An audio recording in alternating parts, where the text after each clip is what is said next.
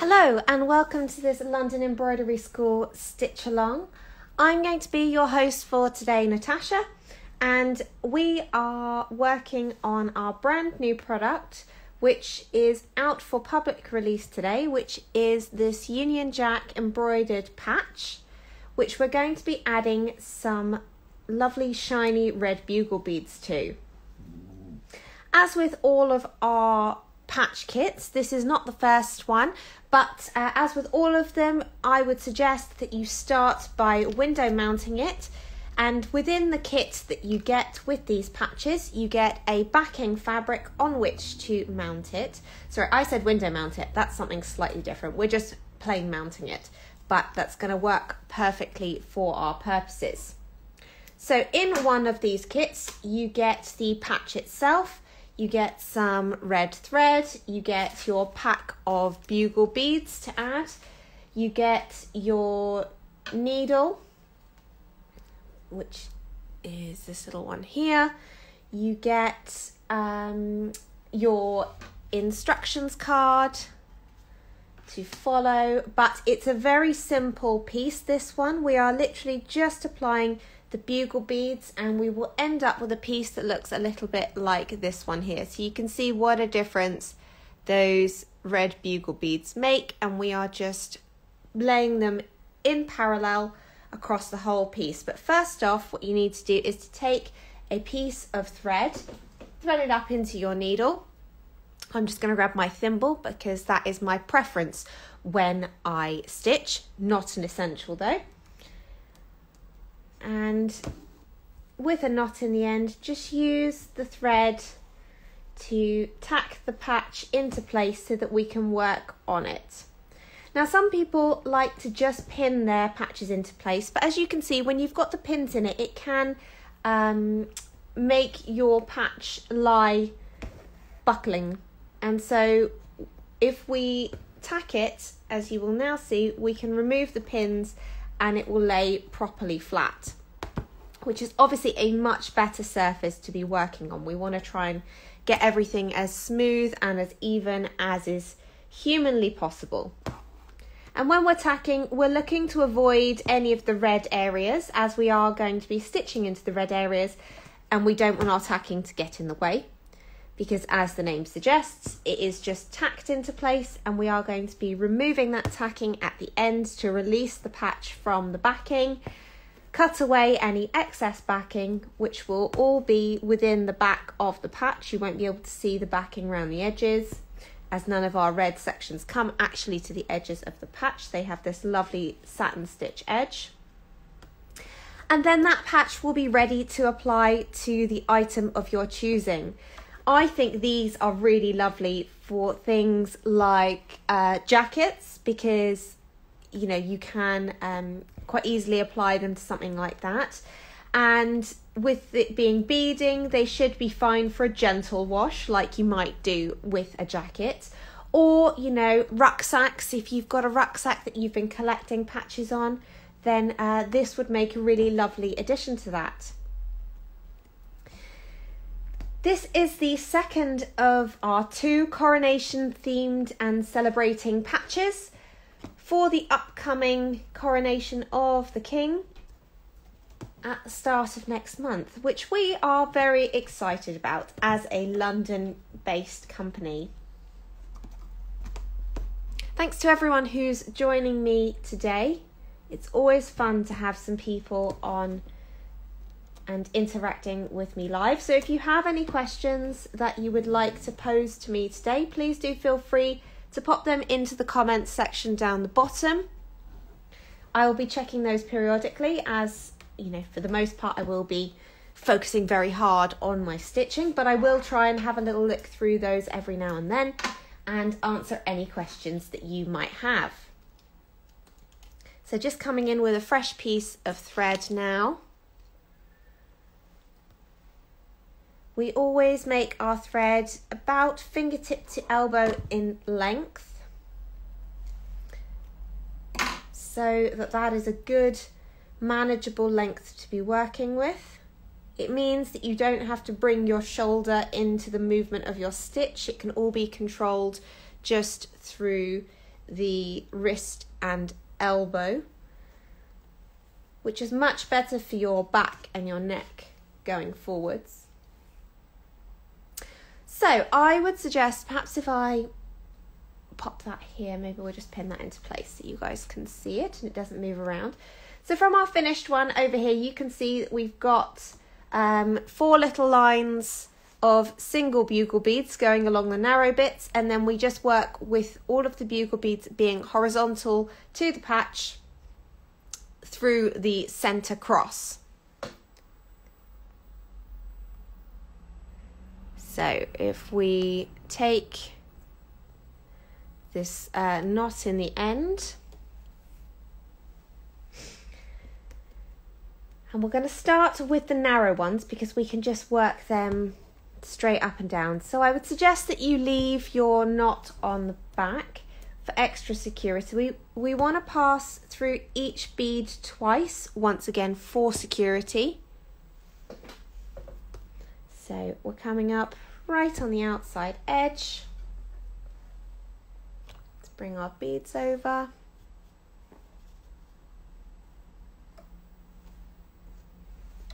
Bring that down ever so slightly.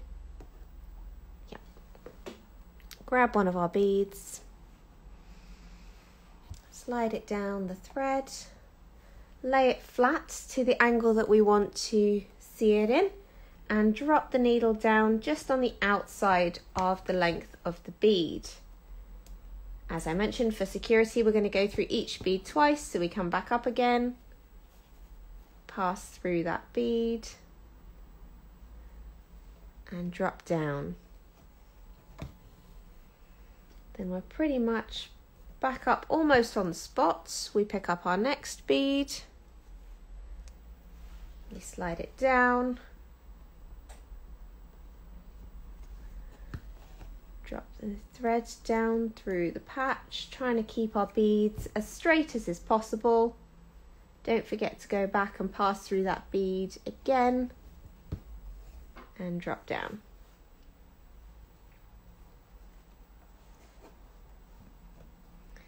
Now I'm just going to check whether we can fit 3 or 4. I'm probably just going to drop 3 into here, as I think that's what we've got the best space for. So coming up, pick up a bead.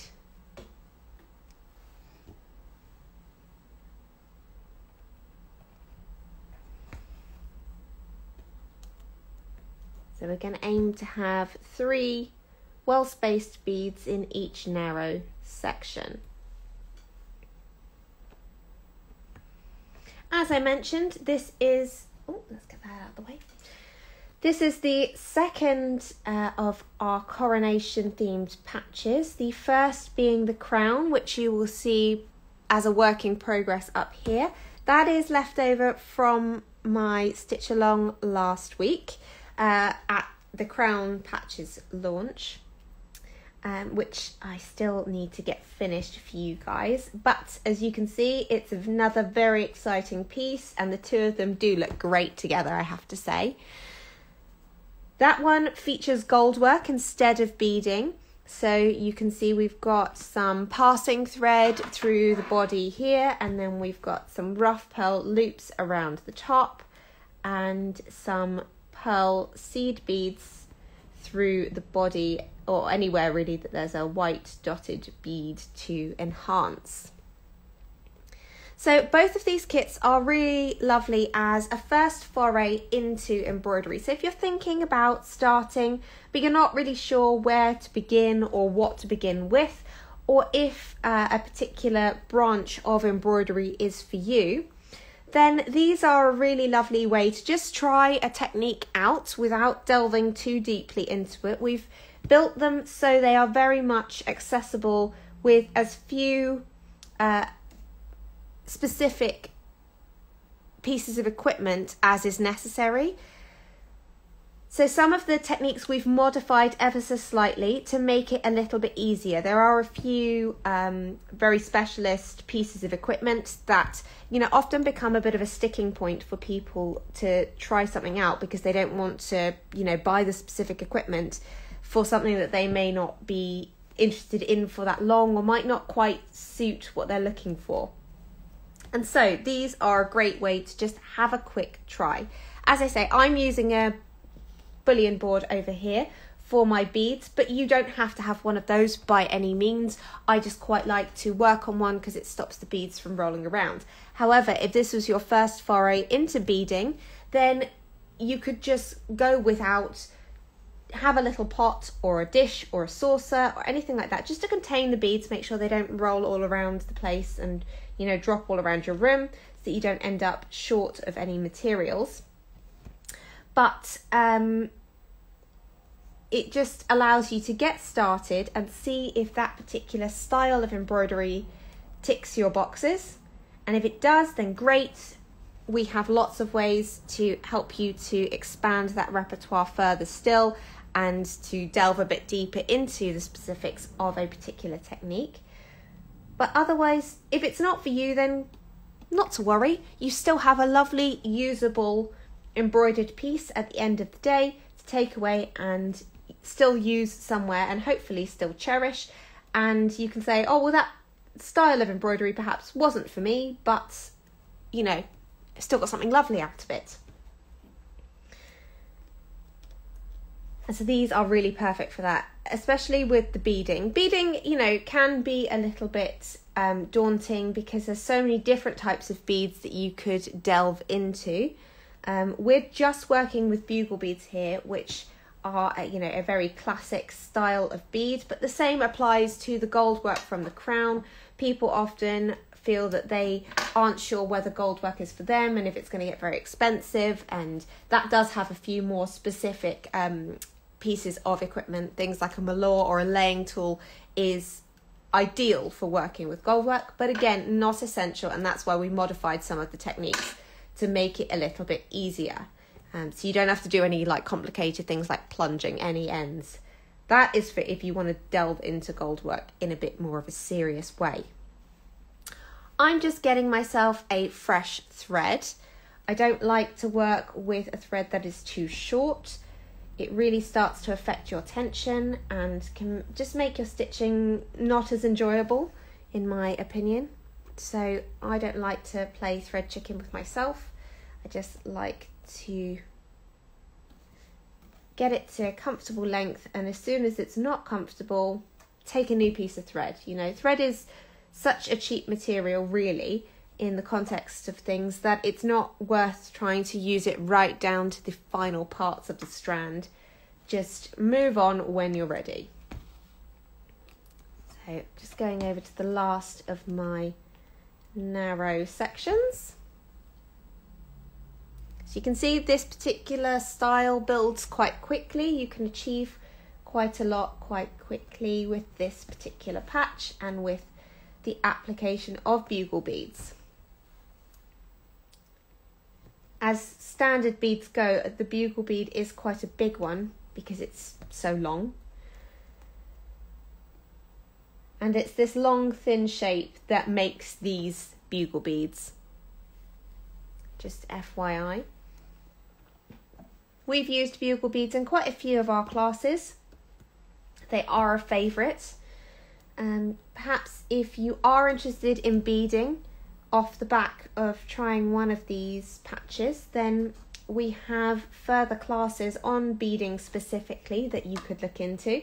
So if you were interested in beading with a needle, as we are here today, where you apply them one by one, then we also have the Beaded Coral online class, which is a real deep dive into beading as a whole. I have the sample for that just here. Let me show you, because I think you'll find it interesting to see other things that you could do with bugle beads if you found that they were of interest to you. So that's this class here, which you can see has got loads of different techniques incorporated into it, over 20 in fact. And so we've got some bugle beads up here that are like little triangles. We've got some over here that are like a tape, which is combined with the seed beads on the top.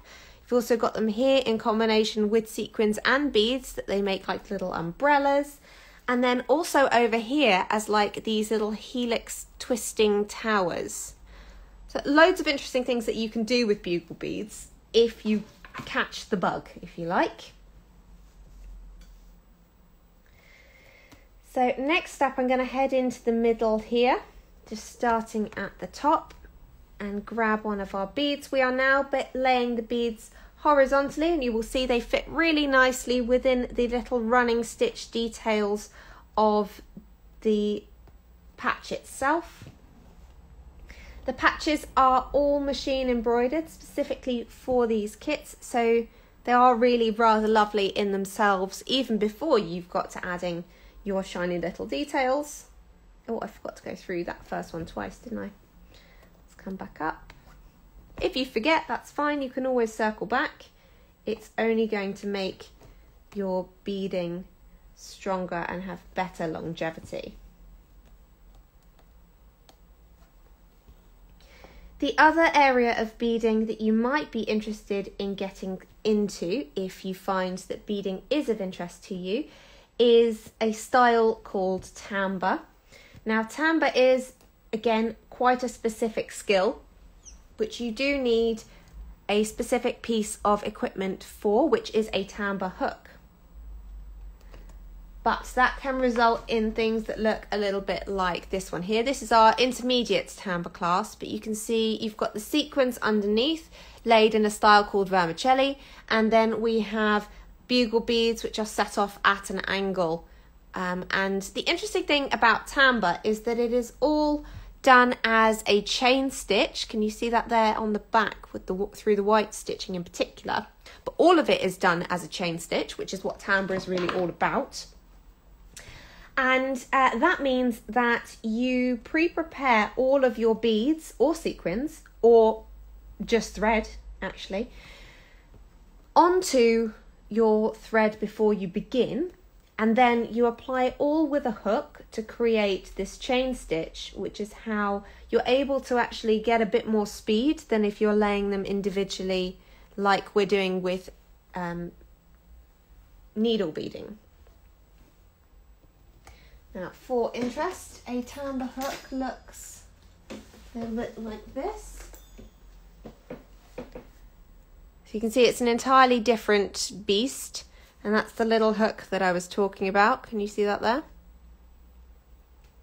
And so that's how you create the chain. But if that's something you want to delve into further, we do have a whole load of videos and classes specifically for timbre, so do have a little look at them. And on our YouTube channel, we've got some pro tips and sneak peeks where you can see some timbre in progress, see what it's all about, how the mechanics of that actually works, and work out if it is something that you're interested in pursuing further. Once again, just gonna finish off this thread with some stab stitches and start afresh.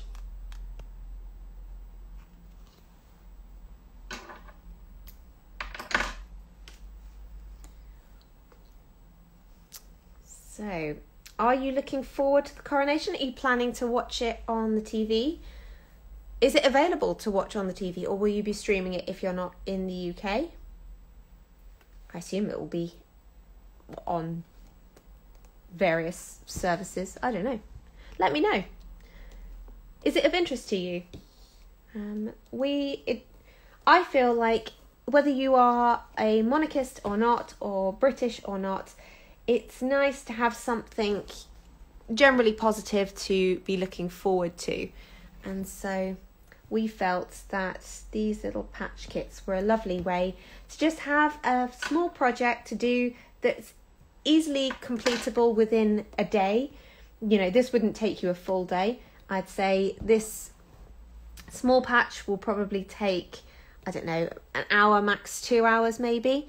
if you're doing it, you know, at your leisure whilst you're watching TV also, perhaps, you know, or in a couple of sittings.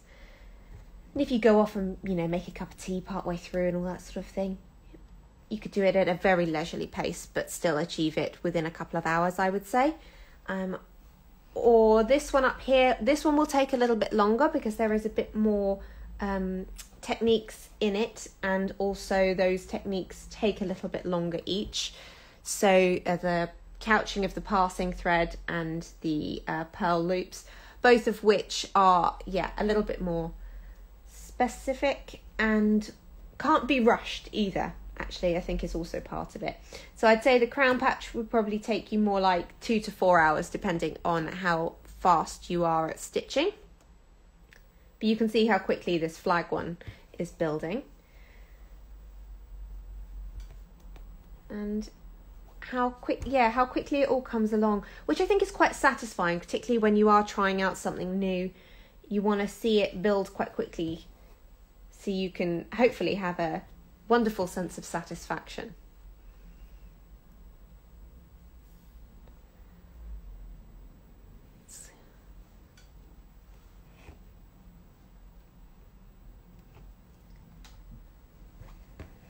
If you've been interested in our patch kits, we did release 2 different types, which are currently sold out because they were our Christmas ones, which was the snowflake and the mini star patch kits.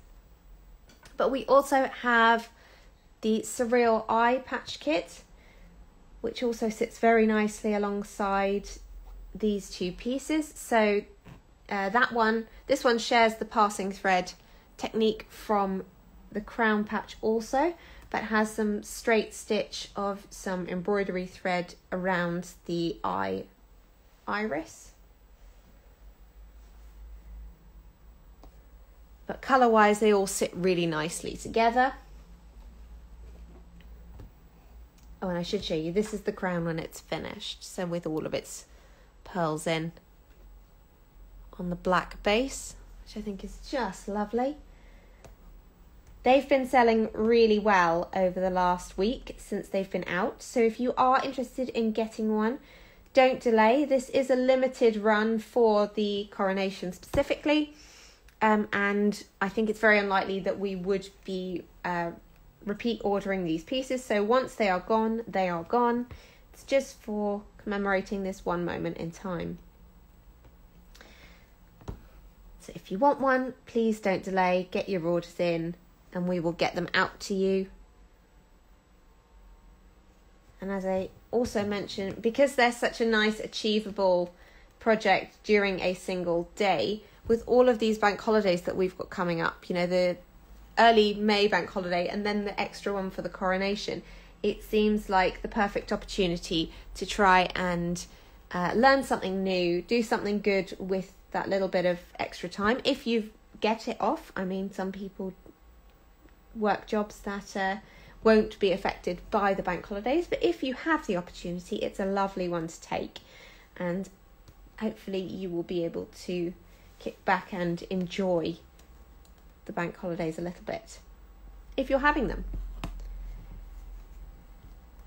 I know we have quite a few people who tune in internationally, so if you are tuning in from abroad, I wonder if you have something similar. I'm sure you must have bank holidays of some sort, even if you're not getting them for our King's Coronation. I think that would be a little bit odd.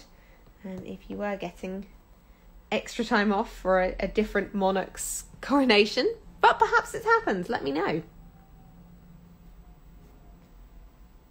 I'd be curious to find out where you are tuning in from today, if you are from abroad. It always fascinates me to know where you guys are based and what you're up to. Have you got any particular projects on the go at the moment? Or are you like me and you have many projects all on the go at once and you just kind of have to pick whichever one you are most excited by that particular day and run with it? I am terrible for doing that. But I think quite a lot of creative people are bad for having more than one thing on the go at once and can't sort of help starting something new when you get excited about it.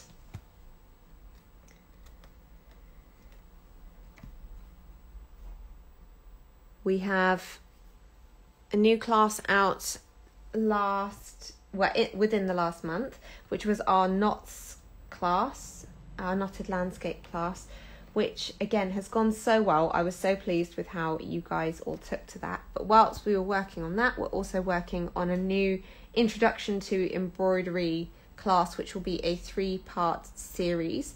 And again, I think you guys are going to really love that. I have started to sneak peek that on our reels, and it's on a pink background. That one, it looks like a shell, or it's based on an ammonite, but you know, it looks like a sort of shell shape with lots of different techniques included in it. So if you are interested in learning embroidery in a more comprehensive way, you know, getting your teeth really stuck in to something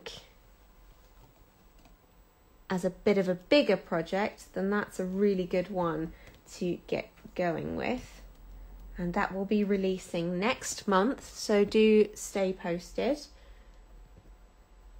If you want to be one of the first people to know about our new products when we are releasing them, and to in fact have early access to all of our new products, then do think about joining our mailing list. You will find the sign up for that at the bottom of our website homepage. All you need to do is to add your email to the mailing list. We email out once or twice a week depending on what we've got going on at a particular time. And yeah, that's just to let you know about new things going on at the London Embroidery School. It also means you have early access to all of our products at least 24 hours before they go out to the general public. There are exclusive discounts that we share on there. There are ways for you to also kind of have your say about what the London Embroidery School does and where we do things. So if that is of interest to you, do think about signing up. And we would love to have you join us. I'm just thinking about the spacing. Put that in the middle.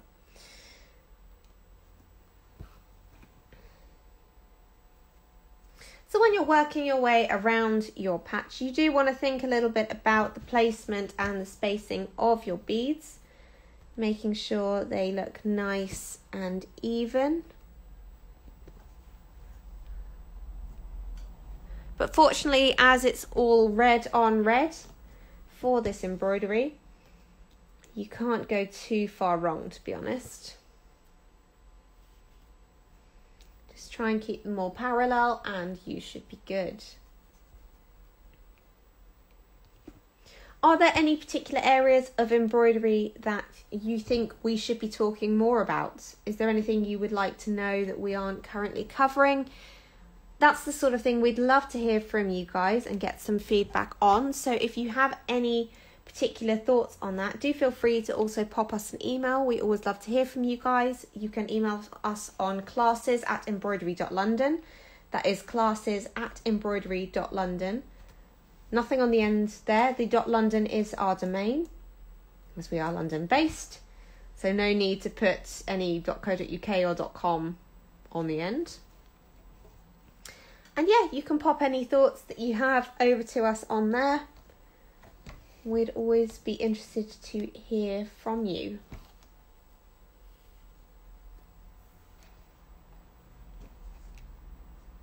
An alternative to the mailing list is also that we have a Facebook group, which is not super well known, but is a lovely way for you guys to be able to interact with one another and sort of hopefully support each other a little bit as a stitching community. So that is called the London Embroidery School Club.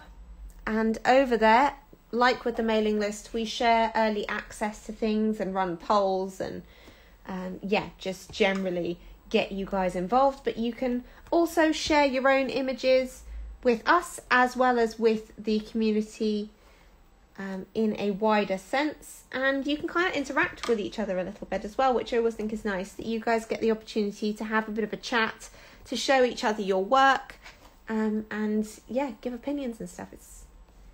It's really nice to have a place to share, not just me talking away at you guys, but also for you guys to talk to one another. Now I am going to have to top up my beads in a second, as I'm starting to run a little bit on the low side. I would strongly suggest, if you are doing this sort of thing, that you do not tip all the beads out at once. That is just asking for trouble. So just tip a few out at a time. Make sure you've got a manageable amount on the go, and that you don't tip them all out and then end up picking them up off your floors, because I've been there, and trust me, you don't want to do it.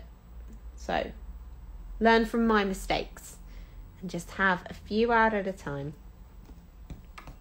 Keep it all under control, and it makes the whole process a lot more enjoyable. Because I always think, embroidery is supposed to be a low stress hobby. Many people like to use it as, a bit of a relaxation technique.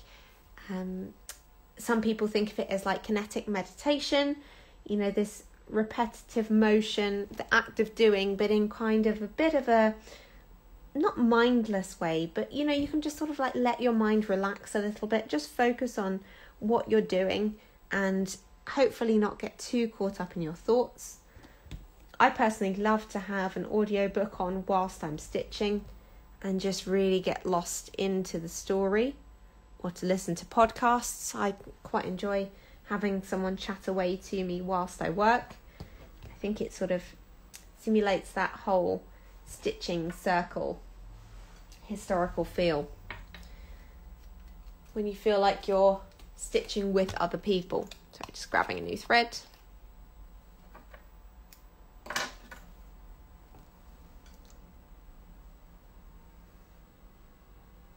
So a little over half an hour in, and you can see how much we have achieved whilst I've been chatting away to you guys. So, as I say, very achievable, builds very quickly.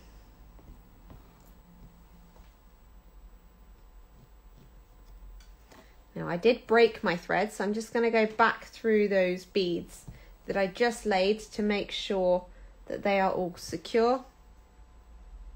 Really, you can't go through your beads too many times. And then we can pick up the pattern again. You will notice that there is a little bit of space between each of my beads, just to give them some breathing room. And because of the amount that we can fit into the space, they're best to have a little bit of space between them to be filled.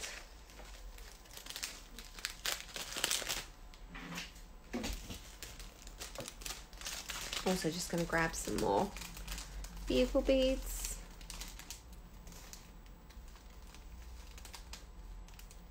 Just a few at a time, as I say, for safety's sake. I guess you can probably also see the benefit of having something to contain your beads, just so they don't go too wild.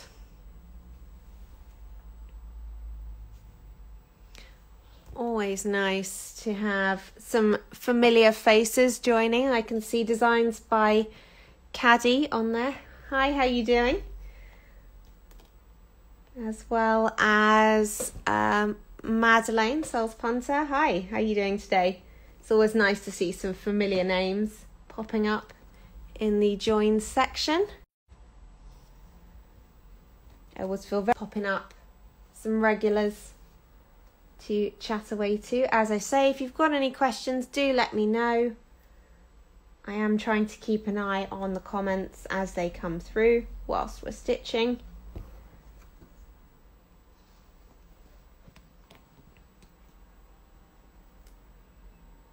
Doesn't have to be about this particular style of embroidery or this product. In fact, it can be anything embroidery related that you think I might be able to help you with.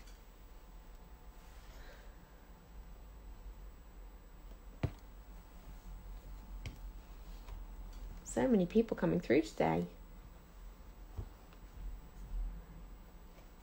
I hope the light isn't too changeable for you guys. It is a little bit blustery and cloudy where I am today.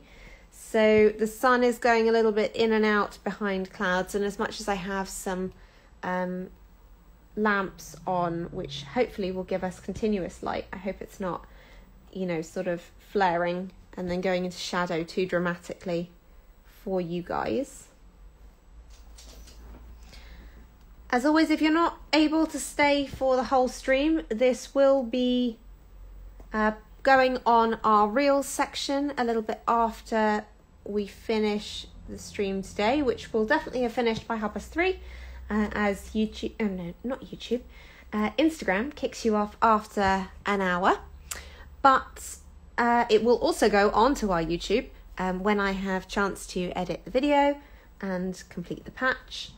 So that it's on there for posterity and as part of our stitching techniques library. There's so much good stuff over on our YouTube channel. Please do check it out. If you are struggling with anything, I expect we probably have a pro tip on there that may be of assistance to you. So it might be something like how to do quick knots, which you may have noticed me doing earlier when I do the knot at the end of my thread. It's sort of rolling between fingers and then it turns into a knot. I can show you how to do those, and we have a video on that on the YouTube channel. Equally, if you have been envious of how we thread up the needle with relative ease, which I won't be able to do next time I need to thread it up, now I've said that out loud, but it's worth it for you guys. So yeah, if you want to see how, or the method which I personally like to use for threading up the needle, which is the bloom into the eye method, but we have a YouTube video that is just on 4 different ways to thread up the needle. So if threading up a needle is something you've always struggled with, then perhaps we can introduce you to a different method of threading up that you might find just a little bit easier. It's often about just taking some of the things that you find difficult out of, you know, our hobbies, because that can be a little bit off-putting for getting started and really like leaning into the enjoyment of the piece. So you never know, we might be able to show you a slightly easier or more comfortable way of doing something that can make your experience of your hobby that bit more enjoyable.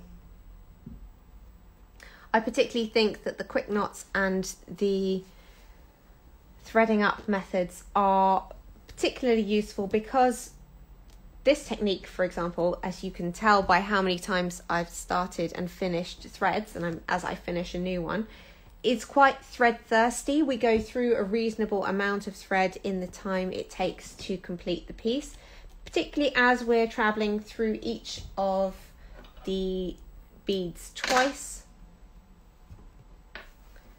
I think this is probably my 6th strand of thread for this piece. And so even on a small piece like this, if you are threading up 6, 7, maybe up to 10 times within the one design, you of course want to do it in a way that is easy and enjoyable for itself.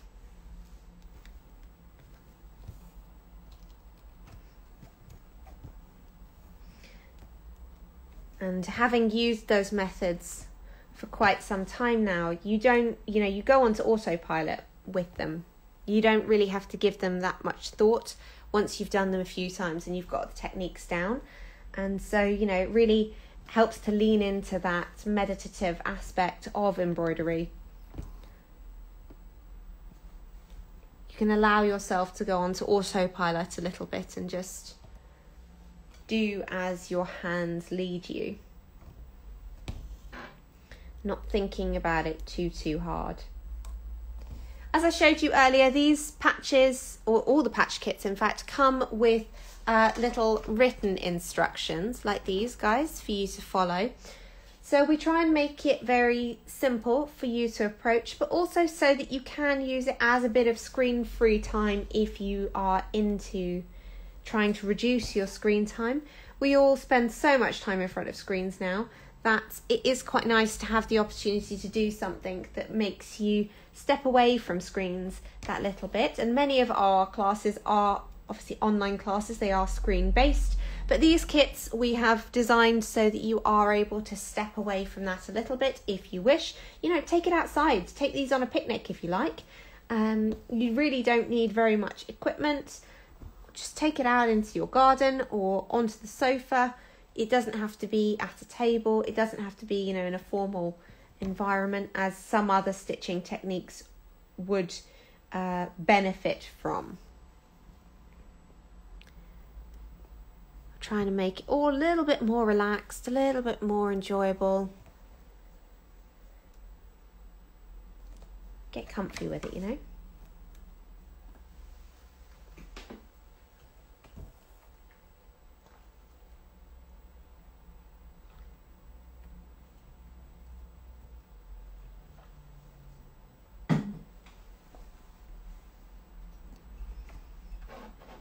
So just finishing up this line. When I finish up this line, I'm just going to check the spacing of how many lines I can fit into this center section.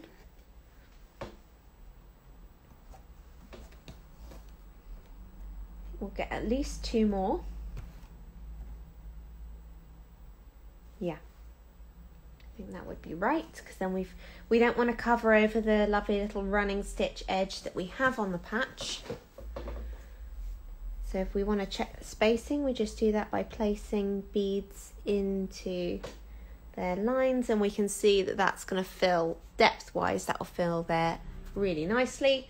And then we will just have this bottom section to fill, and we'll be done.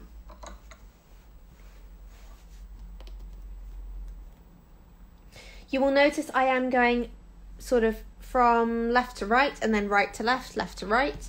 That's absolutely fine. You don't have to just go in one direction with your beading. It doesn't affect the tension too much of casual little pieces like this one. Sometimes when you get a little bit deeper into your beading techniques, the angle of working and the direction of working does become a factor to take into consideration, but these ones I would say just go with the flow.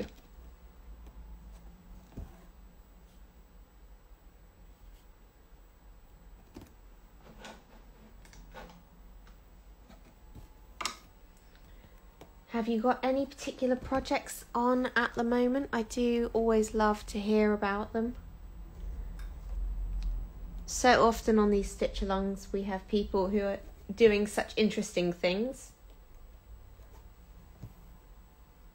And I personally love to join in and watch other people making things whilst I am making things. So I wonder if you end up using these videos in the same way as I do with other people's, to have somebody else making something whilst I'm inevitably stitching. Sometimes they're tailors, sometimes they're like model makers. It's just nice to sort of feel like you're part of a creative community, even if you are working quite independently, which so many people who do these sorts of pursuits do, whether in a professional or a hobby capacity.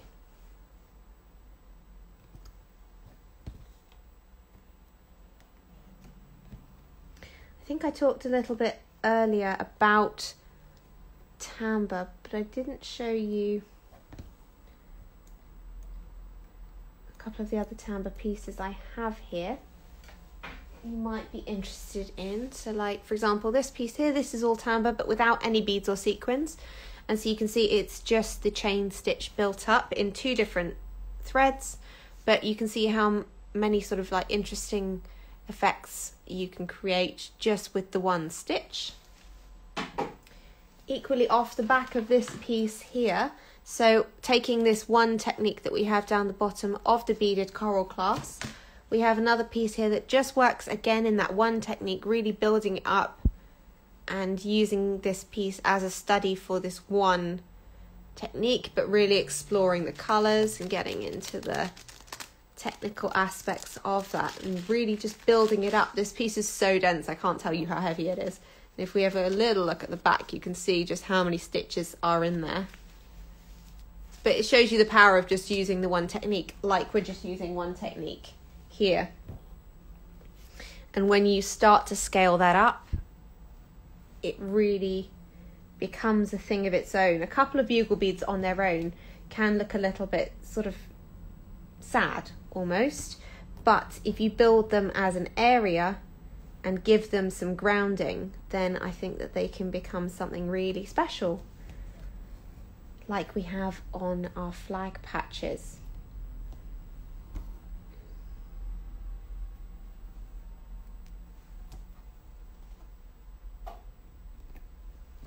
Going to need to grab myself a new thread soon, as I'm once again coming quite low to the end of this one.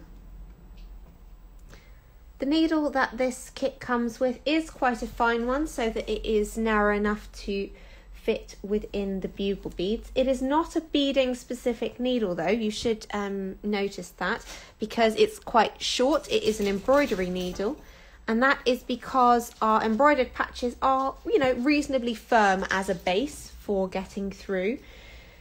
So you don't want to have something too narrow and flimsy like beading needles often are. They are wonderful for just pure beading purposes, but for this particular project, I think they'd probably be annihilated. So this is an embroidery needle size 10, which is narrow enough to get into the bugle bead centers, but not so narrow that it's like impossible to thread up or, you know, bends a lot. This is actually my favorite style of needle, which I know sounds like a really nerdy thing to say, but I do have a favourite style of needle, and an embroidery size 10 happens to be it.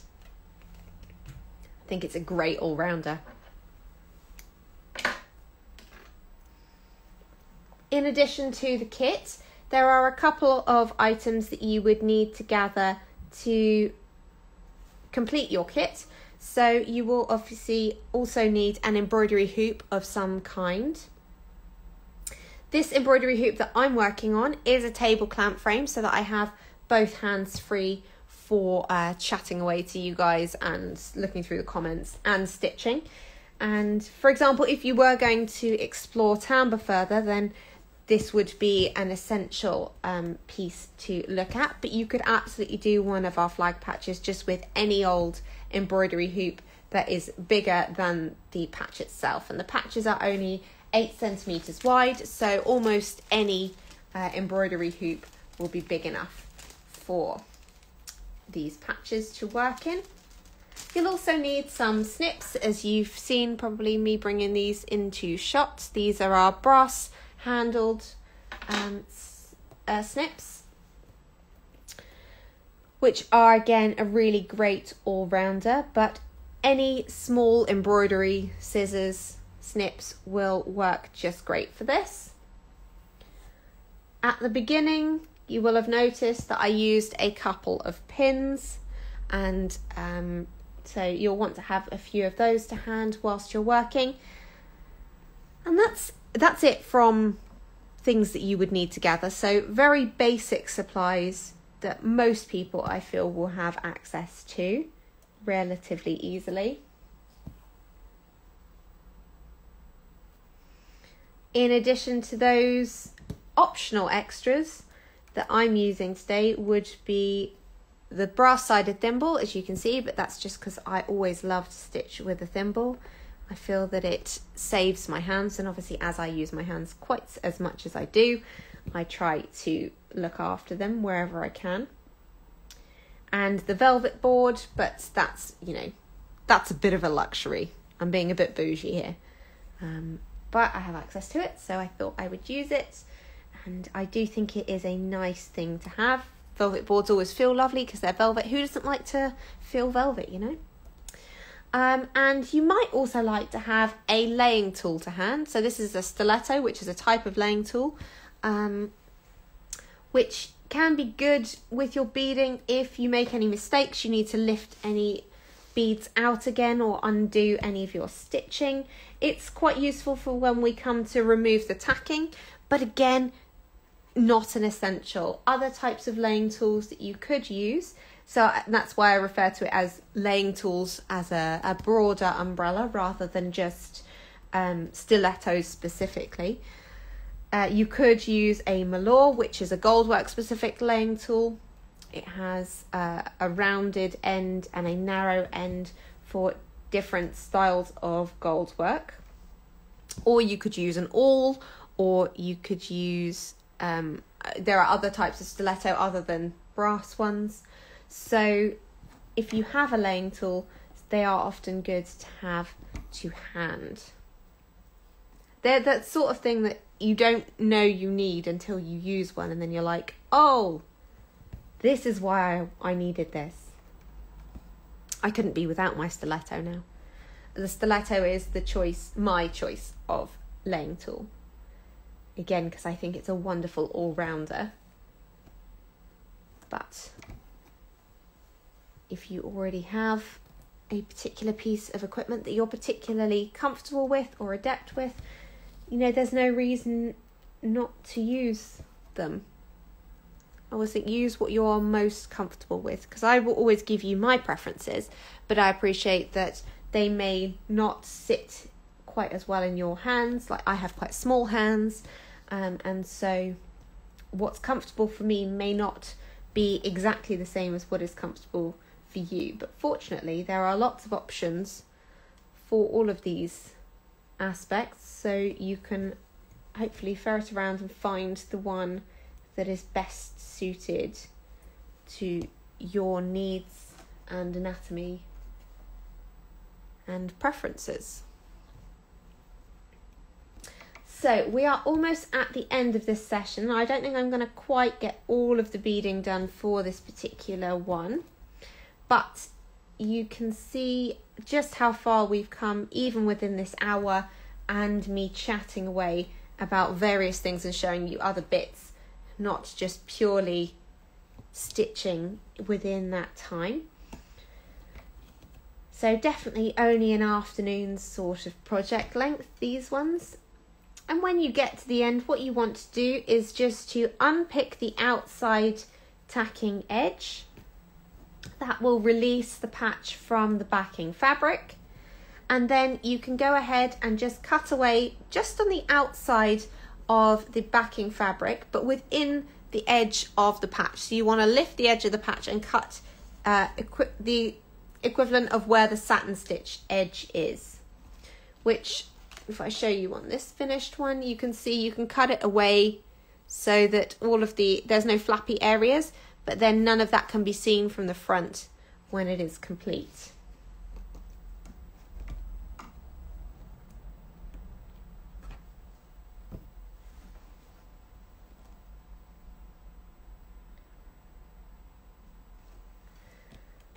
So I think coming to the end of this middle section is probably a good place to leave this for today. Thank you to everyone who has joined me. I hope I haven't missed any of your questions.